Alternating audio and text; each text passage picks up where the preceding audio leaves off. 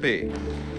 Und warum möchtest du, Jungmann, auf einer der Schulen des Führers werden? Weil ich Führervolk und Vaterland an einer verantwortungsvollen Stelle dienen will. Hey everyone, I'm Johnny, and today we're taking a look at a German film, Before the Fall, from 2004. This is a World War II film, but one that focuses on a very specific and often overlooked chapter of the war, Nazism. That is the famous secondary boarding schools of Nazi Germany, known as the National Political Institutes of Education, a place for brainwashing and conditioning youth to become future leaders of Nazi Germany. Before the Fall is not a war movie with many action or battle scenes.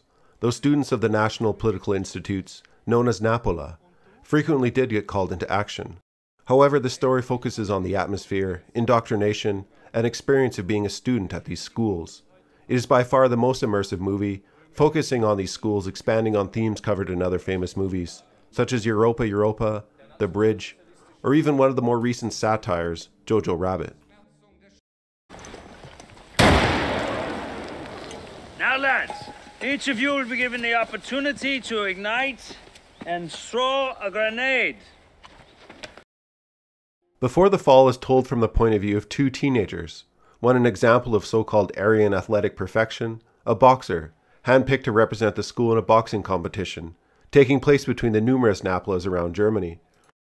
The other protagonist of the story is an educated, thoughtful writer, who made his way into the school by virtue of his father, a high-ranking Nazi Party official.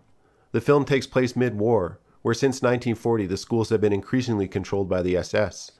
By 1941, there were over 30 schools and 6,000 enrolled pupils.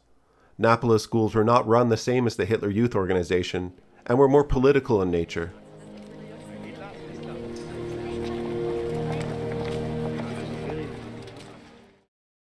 Before the Fall balanced their main characters carefully. They are indeed portrayed as having Nazi ideology, but they are also youth, and therefore still victims, which is where the power of the story lies. The movie does not try to paint the picture of Napola cadets having much of any room for rebellion or individual thought. The National Political Institutes accepted youth as young as 10, and their ideological upbringing within these schools was absolute, down to every aspect of life, from how they eat, speak, and dress. Na los, einräumen. Zwar ordentlich. To be admitted into a Napola, students were rigorously screened for having not only Aryan physical qualities and mental attributes, but an ideology fitting with the Nazi Party. Testing took place over 8 days. Those who made it into these schools were considered to have bright futures in leadership roles, in politics, administration, or the military. However, as the war progressed, they increasingly became schools for the Waffen-SS and military, to draft fresh young fanatic soldiers from, meaning for most graduates, death was likely.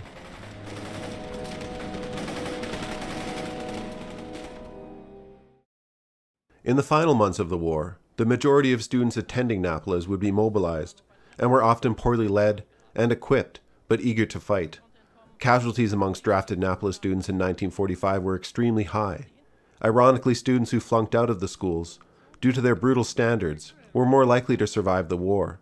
The school had a 20% dropout rate for injuries alone. Jeder von euch dort unten sollte sich fragen, warum sich nicht auf die Granate geworfen hat, als sie vor ihm auf dem Boden lag. Before the Fall focuses, however, on the experience of the school and less the war. The success of the film and why it works is because our protagonists only offer what in modern terms would be the slightest of protests against a school that prides itself above all else in discipline and uniformity.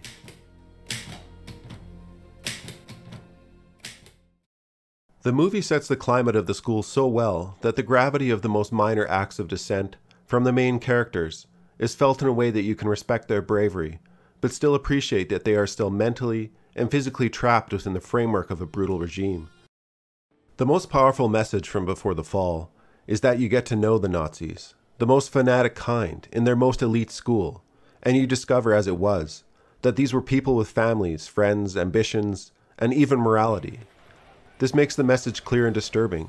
Mankind, regular people, are capable of repeating these mistakes. And the myth of being special, coupled with the feeling of belonging, can be intoxicating. Youth above any other group has always been targeted by these extreme ideologies. Welche Grundlagen gab der Führer, der nationalsozialistischen Bewegung, um sie zum Siege zu führen. Die Ausmerzung des Schwachen garantiert hierbei das Überleben des Starken. Alright, I'm Johnny. Thanks for watching this quick overview of Before the Fall. I hope you check it out. I do highly recommend it. And I hope to see you in the next review.